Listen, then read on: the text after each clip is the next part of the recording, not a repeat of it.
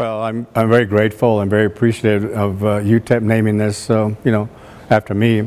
But it's not about me. It's about the future of water in this region. So I think the important thing is to have this lecture and have it every year for people to come here, educators from other parts of the world, to be able to educate not only the UTEP students but the community and basically others that need to learn about water, because UTEP has become a center for advanced water knowledge.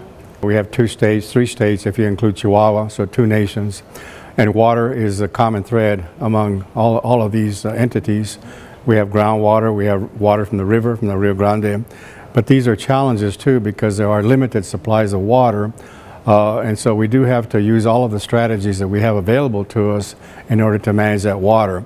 And that's why, for example, El Paso has invested in desalination and reclaimed water, heavy emphasis on conservation. So we call it a total water management portfolio or integrated water resource. So it's important for us to have the cooperation and the knowledge to share water.